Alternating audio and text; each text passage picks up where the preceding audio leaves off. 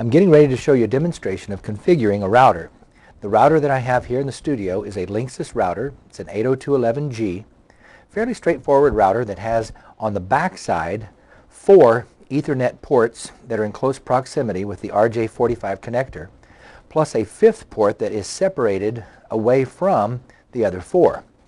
Now to configure this router, I have taken a straight through RJ45 Ethernet cable, that's an unshielded twisted pair cable, and I've plugged it into one of those 4 ports, and then I've also plugged it into the back of the laptop. When you purchase a router, it comes with a CD. The CD is going to walk you through the process of configuring that router. You would hook it up just as I described with the Ethernet cable that comes with the router between your computer and the back of the router in one of those 4 ports.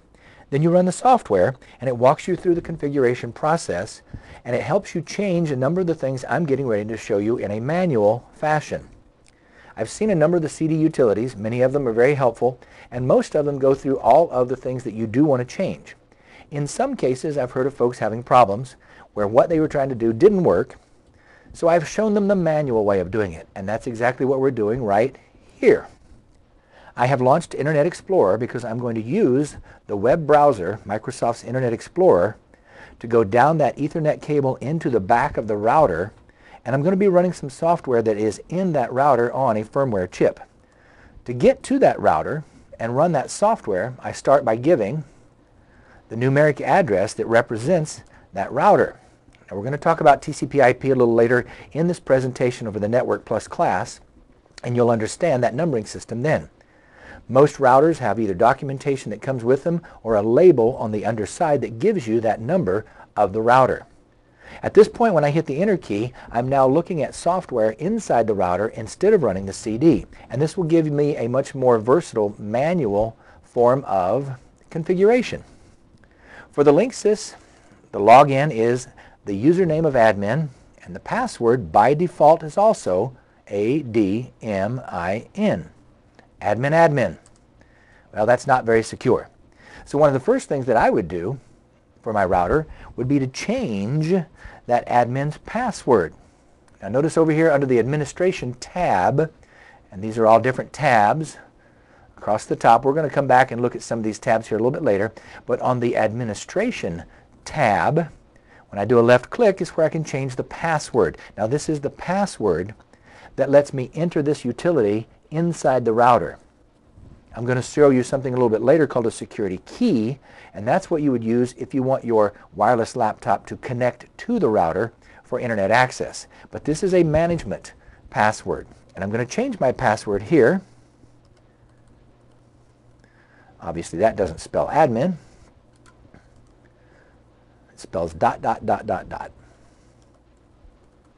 one of the things that you'll notice in most routers, you typically need to make one change at a time. Come down here to the bottom and click on Save Settings. It's actually rebooting the router, and now if I type in ADMIN and click OK, I'm not going anywhere. For security reasons, I encourage you to change the admin password on your router. Whoops, I can't type. There you go, maybe that'll work. Ha, I'm back in with the password. Here's the second thing that I recommend you do. I'm going to go over to the wireless tab here on this Linksys router. And under the wireless tab is where I can change the SID. The service set identification is also called the network name.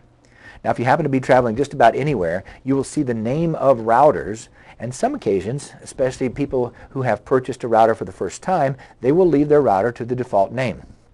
Sometimes it's the word Linksys, sometimes it's Netgear, sometimes it's just the word default. Well, for what we're doing, let's say I make this the Network Plus. That's the name of my router. Right above it is the network mode, and I could choose between Mixed, which is the default, which would support some of the legacy 802.11b wireless laptops, as well as the G. I'm going to leave it at Mixed, even though I know for a fact that the laptop that I have here and most all laptops are G. You could choose to do just one or the other. One other thing we talked about in the presentation was the concept of channels. Here is channel 6. 1, 6, and 11 where the channels that I told you would be the channels that you might choose so you don't have any kind of overlap. Now what I've done is I have changed the name of the router, I've changed the channel, and all I've done so far is put a password on this router for me to manage it, but I have not yet made the router secure. I'm doing that on purpose because I want to show you how it appears in a utility that I'm going to use in just a moment. Changing the name and the channel is all I've done so far. Let's save the settings. Successfully saved settings. Now I'm going to go ahead and close this. The laptop that I have here is a Dell laptop. Dells are fairly prevalent out there, and a lot of times you'll see Dells have this utility. I'm going to run this utility to do some of my demonstration, and then I'm going to disable this utility a little bit later and show you the standard Windows utility. If you have an IBM, they have their own utility. Acer's, Toshiba's, a lot of different brand names will have their own utility.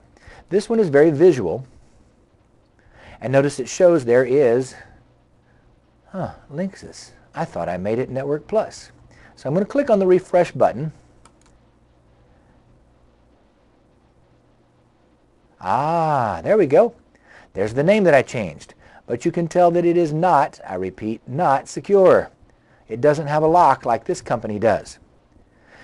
With that router name there, I could simply left click on the router name, click Next, and connect to it. Now how do I know that I'm connected to it? Later in our presentation on the Network Plus class, one of the utilities I'm going to teach you is a command called ipconfig, and it stands for the IP, which is the Internet Protocol, configuration. I'm going to go ahead and run the command line, and I'm going to type in ipconfig, I hit a space, ipconfig. And there it is. My wireless adapter has indeed received a TCP IP address from that wireless router, and that's a good thing.